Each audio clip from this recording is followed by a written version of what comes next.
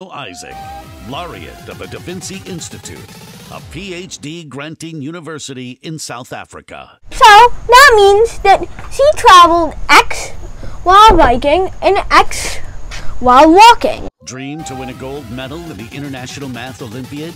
The god of math is here to help. She was moving 17 kph on her bike. So it took her X over 17 hours to make halfway. And then it took her X over 5 hours for her to finish walking.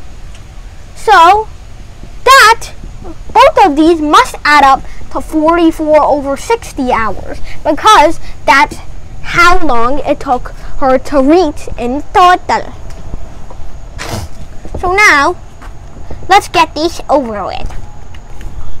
We've got X over 17 and X over 5, so it's 5X plus 17X over 85 is equal to 44 over 60. So 22X over 85 equals 44 over 60. Since there are no calculators in the AMC,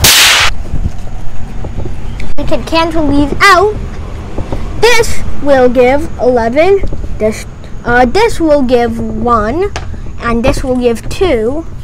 This will give 17, and this will give 12. So that means that X is equal to 17 times 2, 34 over 12. Simplifies into 17 over 6. Meaning that Samia walked 17 over 6 kilometers, which is also equal to 2.8 kilometers.